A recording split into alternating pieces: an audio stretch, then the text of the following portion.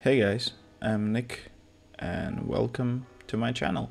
In this tutorial we will be checking out rigid body simulations, morphing and a few other cool things. I found this animation from Strike and I know he's X-Particles guru and really X-Particles beast, and I wanted to recreate this in Houdini because logically thinking, the algorithm here shouldn't be that heavy. I mean, we have rigid bodies, we should keep them in place, and we are morphing some of them to spheres. And the key thing is those little rocks are also spheres, so the poly count is the same, so we should be able to morph them. But as always, before we start, I would like to say huge thanks to every one of you who are supporting me by purchasing my project files. You can find many cool setups on my Gumroad and on my website. Link is in the description. And for this project, also all the project files are in the first link in the description. Your support allows me to dedicate more time to create these tutorials and share them with you. So again, thanks a lot to every one of you. Alright, so to start with, we will need to create our rock. So let's go here and we drop a geo node, let's call it rocks. Here you can see that I have 6 types of rocks. Basically, it's a sphere that may be squished, swashed, or deformed in any way. And the primitive type set to polygon, uniform scale, it's up to you, and frequency set to 7, just because we need our mountain node to displace it and sort of create a rock. So you can see I have different rocks here if I go through the mountain nodes, and absolutely crucial is to UV them, because we will be using normal maps and all that stuff to create them more realistic. And here I'm using labs, and labs is here you can see I have in shelves you can install Houdini labs, or you can use UV MWrap, UV texture, like something. Basically what auto UV does, UV unwraps your mesh, and in this way this unwrap is looking okay. I mean, not the best one, but yeah, definitely works. And then you plug them all into the merge node and you have this ugly looking thing, but yeah, then we just drop a null, let's call it out rocks, and that's it for our rocks. You can create, I don't know, 20 different rocks or just stick with 3 of them, completely up to you. So now when we have our rocks, let's go and create our actual simulation. So for your convenience and for my convenience and to place my OCD, everything is in these boxes, so it's easier to understand what's where. But basically we start with our shape, and to recreate Strike and L's work we obviously want a torus.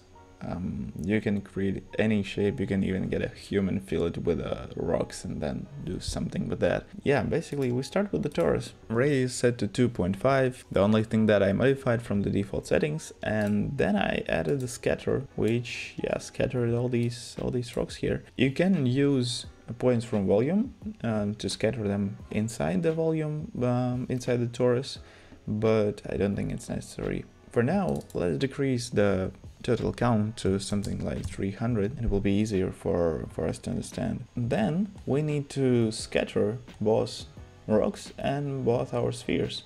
What I need to do here is, let's say we want to scatter some rocks, and I dropped an object merge node, and what it does here in the object one, I should specify what object I should import. And in this case it's obj rocks out rocks. So you see we have our clump of overlapping rocks, and then we should drop a connectivity node, and what it will do, it will add a class attribute to every point. And then we also need to drop the attribute wrangle, and in this attribute wrangle I want to randomize the p scale, which will make some rocks smaller and some of them bigger. And to do that I just want to write at p scale equals fit01, changes the value so it is in range of, in my case, 0.3 and 1. So basically I grab a random, which as you can see creates a random number between 0 and 1 from a seed, and our seed is at btnum, so every time it will be like random and different. And then I remap it to be not from 0 and 1, but 0.3 and 1, because we don't want these extremely small particles and your RBD will glitch and if you like feed something very, very small. And then I want to randomize the orient, so they are facing, they're rotating all different directions. And this cheers goes to Entagma, where I think they showed scatter in the line in that tutorial. But this attribute from pieces, I wasn't aware of this node for a long time, but it's super cool. So basically what it does, if you write down piece attribute class here and set the mode to random, it will randomly pick one of our rocks. That's super cool. And then you just plug this attribute from pieces into our copy to points, and look what we have.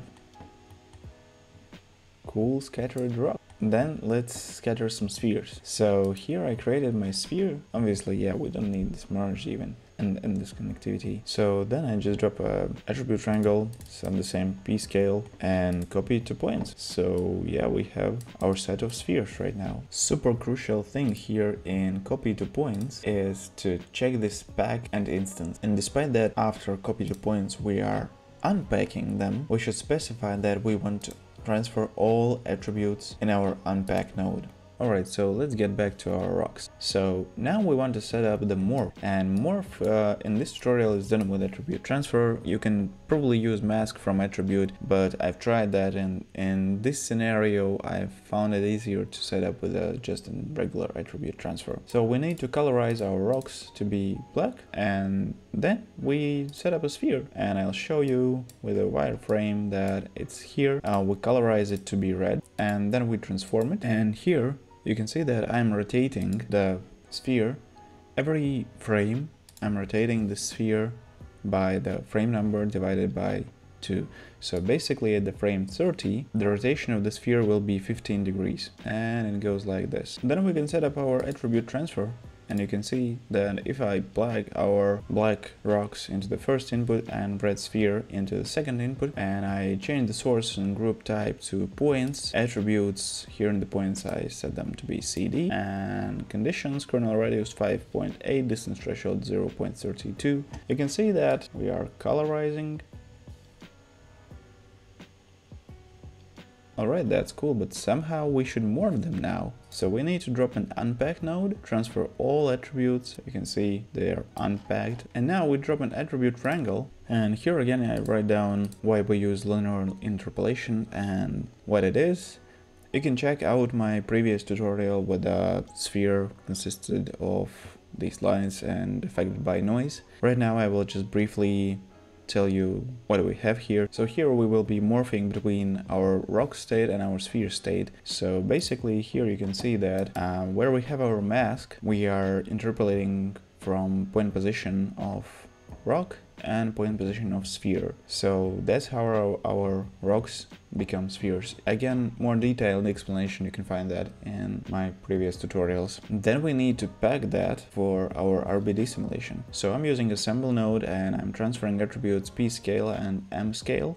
And m scale is used further to animate the scale of the rocks and prevent any overlaps. And to be fair, credits for this non-overlapping RBD fill thing goes to CGWiki or Tokaru. I'll link that in the description, and you can go and check his project files and articles and all that stuff. So from our assemble, we should create RBD geometry, and we also should create RBD constraints that will keep our rocks in one place so they don't fly away. Let's start with the geometry because it's easier.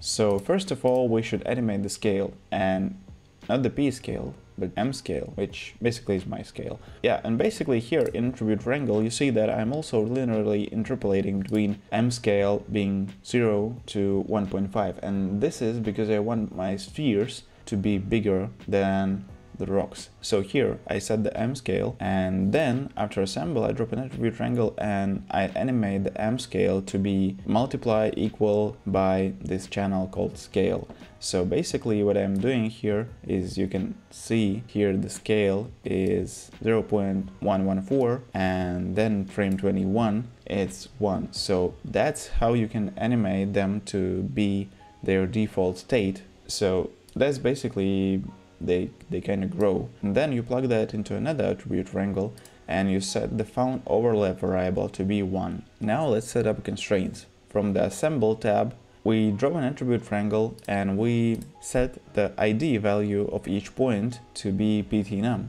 and then from that attribute wrangle we drop another attribute wrangle and set the name to be nothing, to be blank, because our RBD simulation will set up the names itself. And then we should merge our set ID and set name wrangles into the merge node. And then we drop an add, we add a points, and here you should select polygons. Yeah, actually we're adding polygons. You can check remove unused points, select by group, and add by attribute. Attribute name should be ID. And now we have everything to create constraints. So string variable called constraint name equals pos, string variable at constraint type equals position, and rest length equals 0. So now we have everything to create our simulation in Dopnet. So let's drop a Dopnet. And by the way, I was doing this on my MacBook, which is like M1 MacBook Air base level machine. I don't know how, but that MacBook was twice as fast as my laptop, which is ROG Strix Scars something with i7, 24 gigs of RAM and RTX 2070. Only thing there, and I thought it's might be helpful if you don't have like much RAM, you can limit the cache memory, because by default it's 5000 and you can limit it to be, let's say, 100 if you have not that much of a RAM and you're constantly like using swap and all that stuff. Yeah, and let me know in the comments if you want some comparisons between my main Windows machine and my MacBook, because at some point this thing surprises me. Alright, so back here in our Dopnet, not that much of things we can do, and we should do. So we start with dropping RBD packed object, and initial object type is set to create deforming active objects. Is super crucial, because without that it won't work, just simply won't work. Geometry source, first context geometry, because we are plugging that here into our first input, it's first context geometry. Override attributes is M scale, because we want to actually like start with this small objects and then we grow to our like this initial state. Initial state, inherit velocity from point velocity, bullet data, shrink collision geometry set to 0, collision padding set to 0, shrink collision geometry unchecked, and physical compute center of mass is also unchecked. Then we also need pop speed limit and pop drag, and this is because we don't want our rocks to kind of fly very fast or spin without control, because again we don't have gravity, and you may saw all these fails of astronauts trying to catch their toothbrush or toothpaste, and basically the same physical scenario here. So we add a pop speed limit and maximum speed is set to 10, maximum spin is set to 3, and pop drag air resistance set to 0.4. In rigid body solver we plugged our RBD object into the first input and our pop speed limit and pop drag into the last input. So in rigid body solver, number of substeps set to 30, sleeping type set to 0. In constraint solver, constraint iterations set to 10, constraint solver parallel Gauss. Ensure islands are independent unchecked, constraint force mixing to 0.5. Yeah, I think that's all. So then we need to drop our constraints and actually make constraints for our spheres and rocks. So we drop a spring constraint relationship. So here in data options, we need to set in the constraint data, we need to set strength to be 1000, rest length to be 0, and damping to be 10. And super crucial thing is here in data name, we should set our constraint name, which in our case is pos. And then we drop a constraint network. constraint network is actually our second context geometry, which is here, RBD constraints, and we drop it into our second one. And basically from that, it already knows what to do, so we can hit play and boom. You see these red or yellow dots, these are our spring constraints. Here you can see that how it like expands, and here you can see how it contracts again, because those are springs. And here you can see that all of the overlaps are gone, and our spheres are traveling to our torus. So after you are done with the Dopnet, you can drop somewhere elsewhere. You can drop a dop import node, and here you specify your Dopnet, and import style is set to fetch packed geometry from Dop network. So then we obviously unpack that, and here are two options for you. What you can do is render out it with Redshift, or you can render it out somewhere else. Or you can use Mantra, but I don't know Mantra. So for me, in this case, it's easier to export that to Cinema 4D and kinda art direct it. It's just my personal preference, because I worked many years in Cinema 4D, and I'm trying to do these tutorials at least once a week, or I try to do them twice a week. And the speed of production really matters to me, without sacrificing the quality of these tutorials. So many of you guys ask me in comments why I do that, but it depends from project to project. Sometimes I'm okay rendering it with Redshift, sometimes it's really easier to set up all the textures and all that stuff in Cinema 4D for me. So basically what I've done, I've file cached that and then output ROP Alembic. If you want to go and render it out in Houdini, you can do the following. So you should promote the CD attribute from point to primitive. Then you can group by, let's say, red value more than 0, and let's say it will be a group 2. And then you can drop another group, and let's say CDR equals 0, so it will be another group. Then you can just colorize it whatever you want, or you can also drop one material, specify that it should be on the group 2, and you can drop another material, it will be on the group 3. If you want to follow me to Cinema 4D, let's open it up and I will show you the scene setup. So here's my setup. Imported this Alembic. So you drag and drop your Alembic, it's super simple, then I drop the material. So I have material of rock and I have some sort of specular material. And here in the mixer, by the way, you can click view and auto arrange selected, and it will be kinda arranged. So we have our vertex map, which is here, our vertex color tag. You can use that to mix between the objects. So yeah, that's basically how I mix that. And yeah, super simple 3-point light system. One is like a top light somewhere here, and then another one is from that side, and this one is just a straight top light. And I rendered 2 passes, this one and then a kind of like a close-up. So, and as usual, I'm using Fox Farm to render nearly every of my tutorials, and here you can see that I'm rendering 2 scenes, each 270 frames, and they were done in like, I don't know, like 10 minutes, and one of them cost me like $5 and another one cost me actually $10, but I assume that's because I'm using adaptive sampling, and here I got much more frame covered here, so yeah, it took a bit longer to render out. And if you also want to render cheap, fast, and with actually amazing quality, check out my affiliate link in the description. You can sign up and you will get extra coupon credits on your account, so you can test it out and see how fast and amazing this service is. So yeah, that's it for today. Thanks a lot for watching, and I really hope it was useful for you. And if you like this video, be sure to subscribe to my channel, and if you want to support me and see even more tutorials in nearest future, please feel free to check out my website for many useful assets and project files and setups. I'm sure you will find something that will boost your workflow. I'll be back very soon. Bye!